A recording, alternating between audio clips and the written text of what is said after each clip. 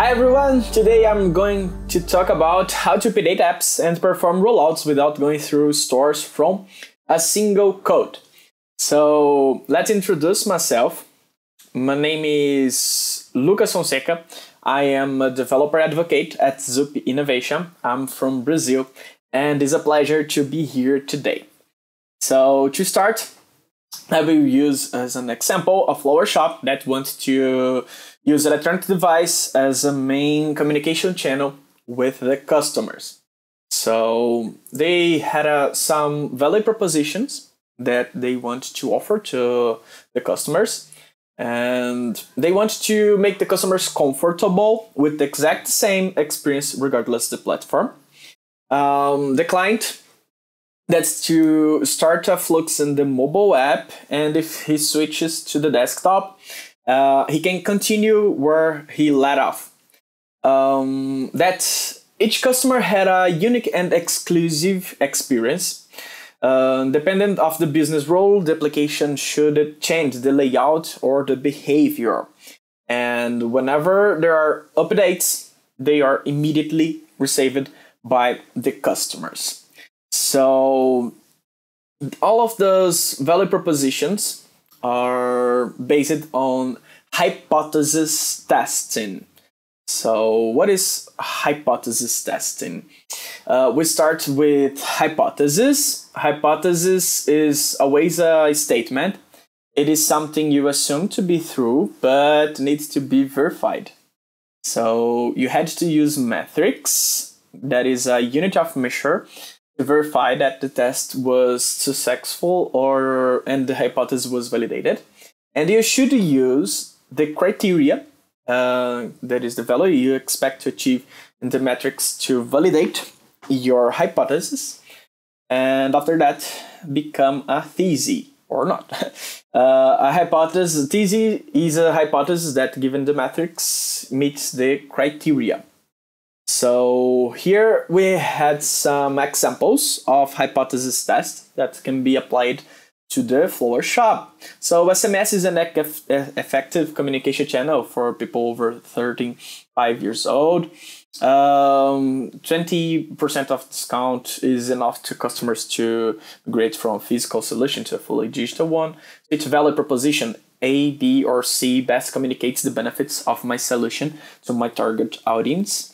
And if I increase the value of the products by 1.5, my customers will perceive more value and consequently convert more.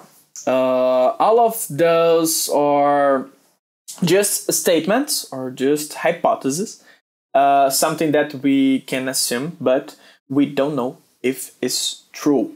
So if we want to make hypothesis tests in your service, depending on my structure, I can perform several deploys per day.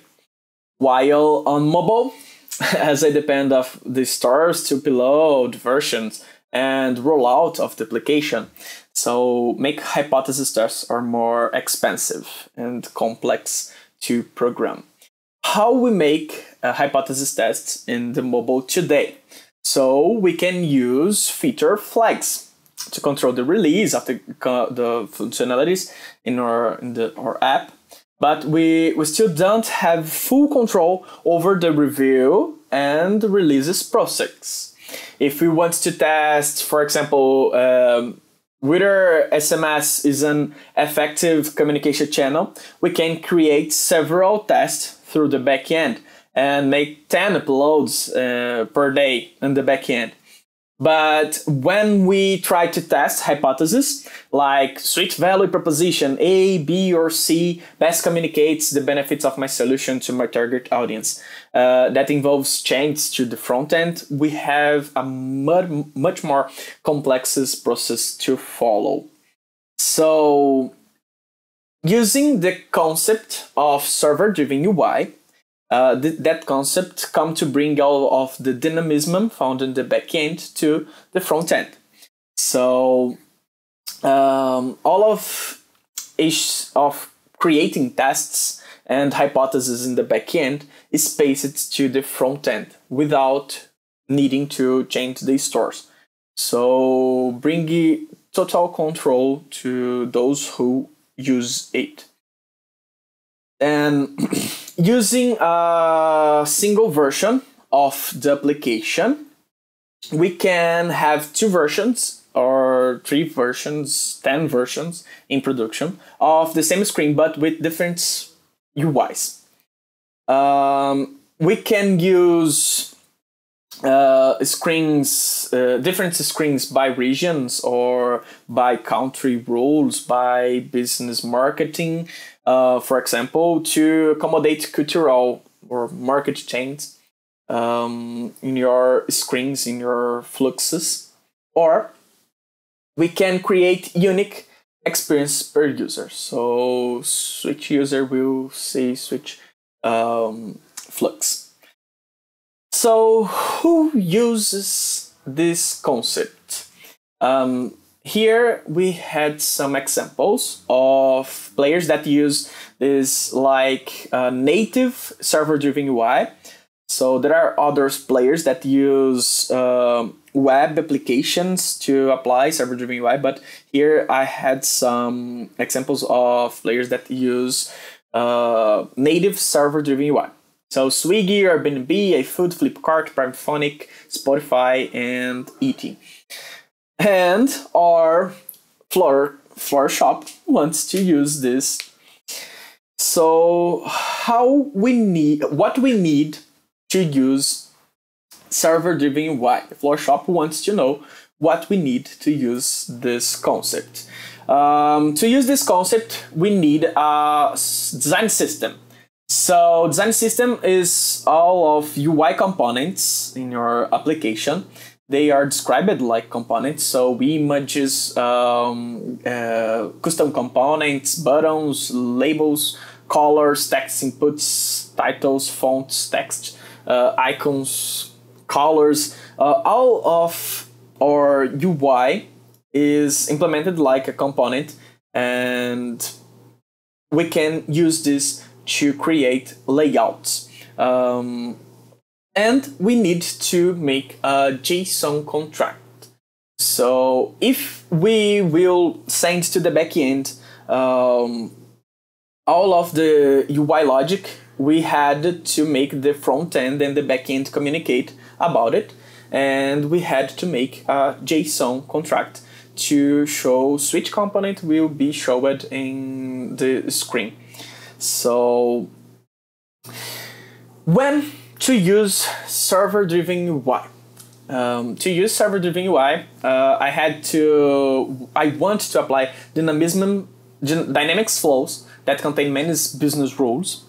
When you want to apply A/B tests, when you had recurring screen layout changes, different layout settings for each business rule, and when you need immediately content to update without through the stores, you should use server-driven UI. They will help you to make your application more dynamic and effective. And when not to use server-driven UI. So when your applications don't have a major design system, recurring change to the design system. So it's not my flux that changes often. So it's my design system changes often. So you can't use server-driven UI because this will not help you to implement this concept. Static screens are fluxes that don't change often. So you don't change your application, you don't need to change your application, so you don't had to use server-driven UI.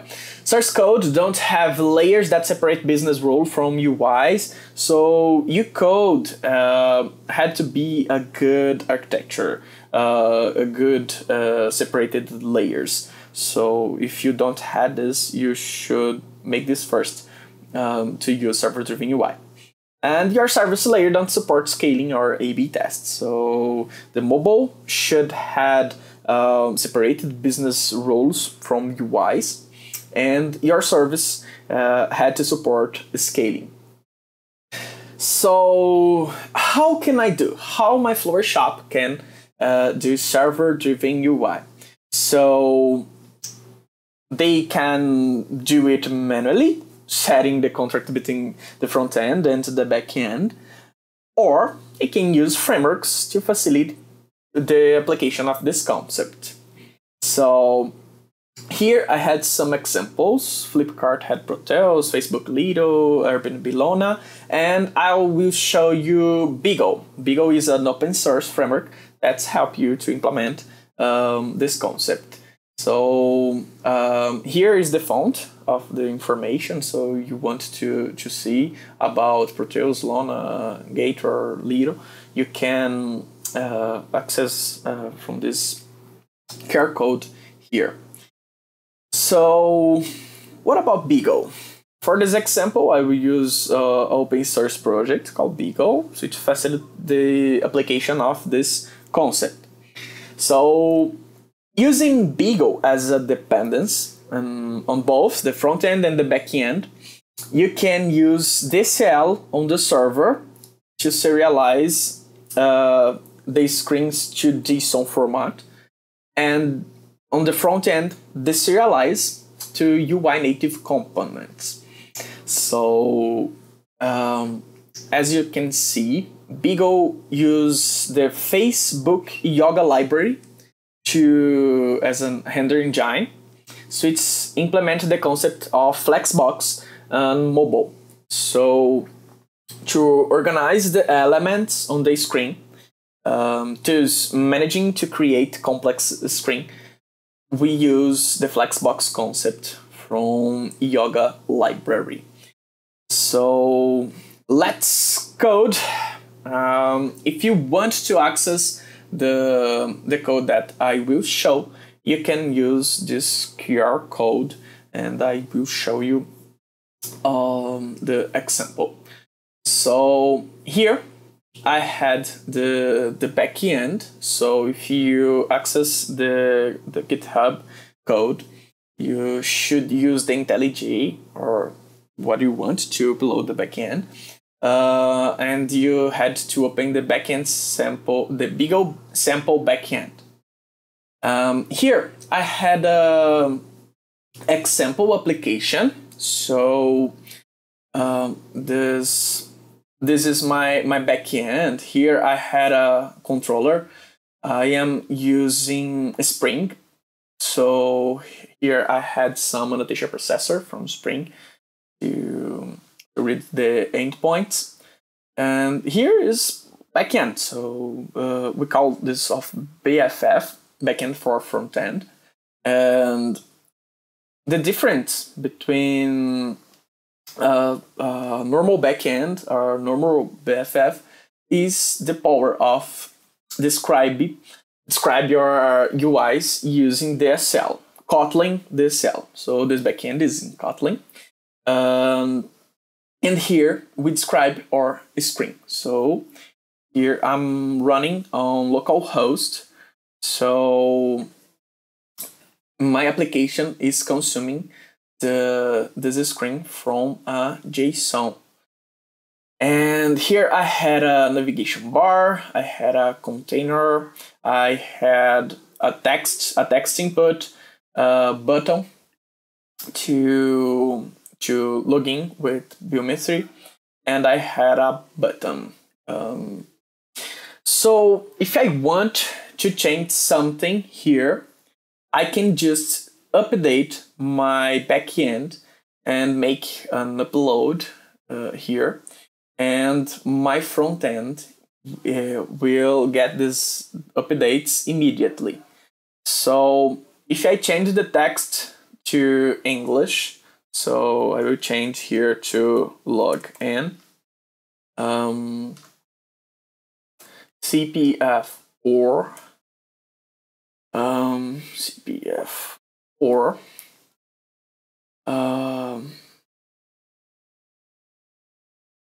so if I upload this, stop and run, I will change all of those texts. So let's wait to start.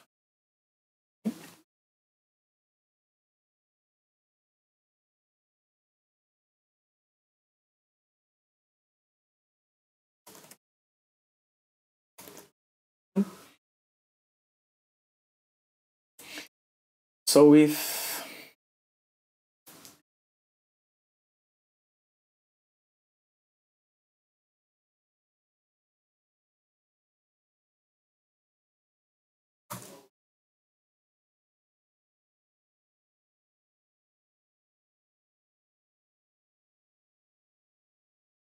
okay, I open my application. The text was updated. So the next time that the user accesses this screen, they will receive immediately my content update. So I can make changes in the UI. I can add some text input here. So if I want to put the password here, so password, and here password, and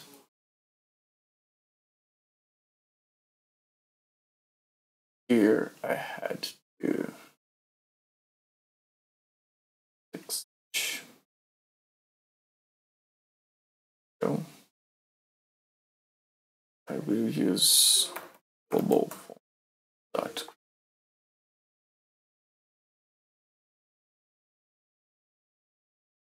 So we had two text inputs and two texts, and if I upload this, I upload this change on my backend. So let's wait. For that, let me try change this text. Break.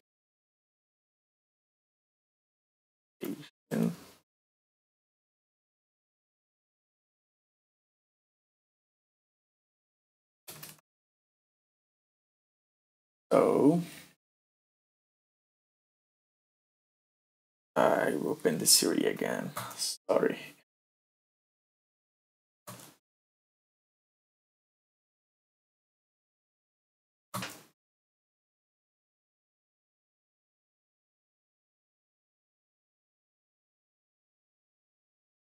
I close it.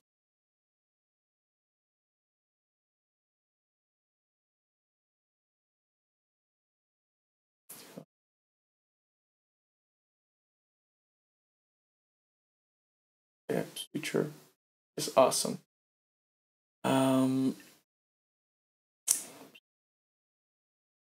Close this app.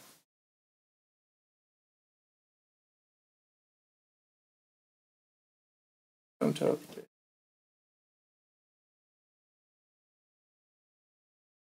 Let's to use Siri.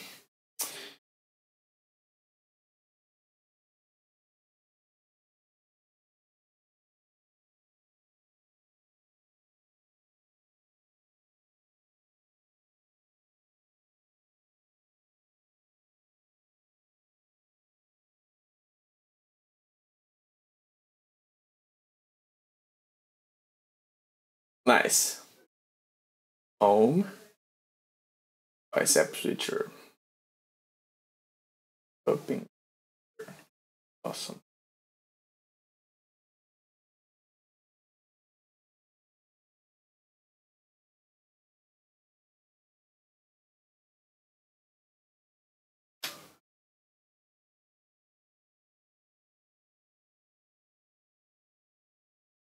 Okay, I will open the Xcode and run this again. So let's run this again. Okay.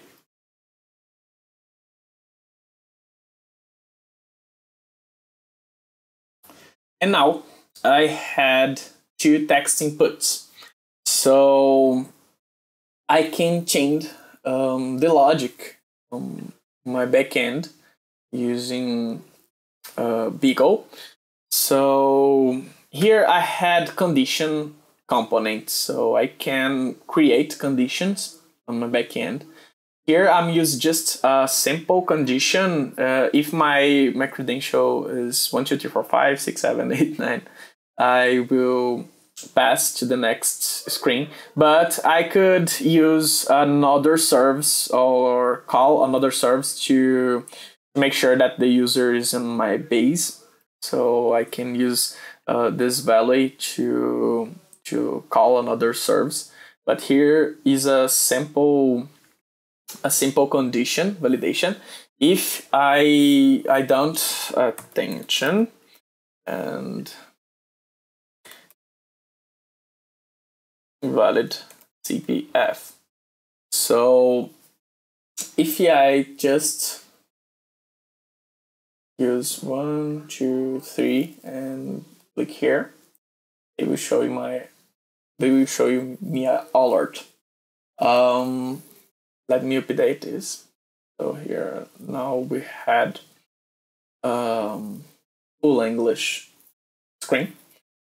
So let's replace the application.